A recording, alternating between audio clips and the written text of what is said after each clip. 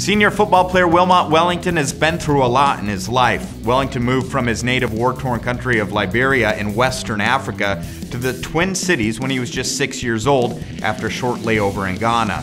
As a high school junior, he moved to Fairfield, Iowa to live with his brother and then was forced to live on his own after his brother lost his job. After 2 years at Iowa Central College, where he was a multi-sport All-American, Wilmot is now settled into the Cedar Falls community as a UNI student and member of the track and football programs.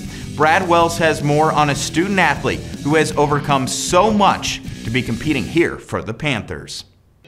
Wilmot Wellington has played multiple positions for the UNI football program. Recruited as a running back, he made the move to defensive back, where he's shined the last 2 years. Now his skills are being utilized as a starting linebacker for UNI. Wilmot is one of those great combinations of speed and strength. Hadn't really been on the defensive side of the ball much in his college career until last year. We made the move and moved him over to safety. So every day is a learning process for him.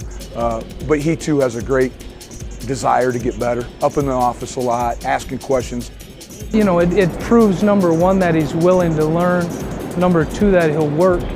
And that he wants to be great. He's a great athlete. He's a big, strong kid. He's physical. He runs really well. And you know, he understands the concepts of what we do. So we've been able to move him around a little bit, mostly due to injury more than anything else. But he's done a great job adapting as we've moved forward. And you know, he's making just as many plays down there as he was when he was back with us. Also being a conference champion sprinter on the track team, it makes for an extremely busy life as a multi-sport student athlete.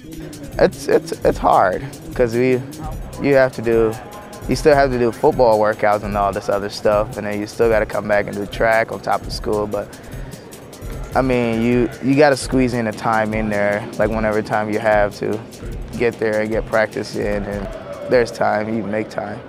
Regardless of where he's playing on the football field, Wilmot uses his speed to get to the ball and make the big hit. You can see it. I mean, he makes plays with his speed. We've called him an eraser in the past because he's so fast that once he sees something, he's got an unbelievable ability to go chase it down. And he's a great tackler, too.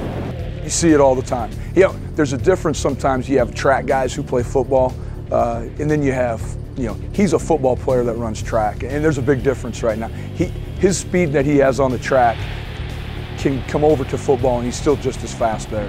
He has great closing speed, and he's physical, and he's powerful when he gets there.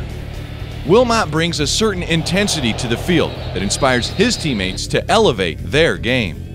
He makes game-changing plays. You know, he's probably the hardest hitter on the defense, and you know, you know, the energy he brings to the defense, you know, he really gets us pumped up. The one thing that Wilmot brings is the physical nature to the game. I mean, when he puts his pads on you, I mean, he can put them on you. He's a big, physical, good tackler, and just continually trying to get better. He bought in, and he's got a ton of courage. You know, I think if we asked him to run through a brick wall, he would do everything he could, and I bet you he'd probably bring it down.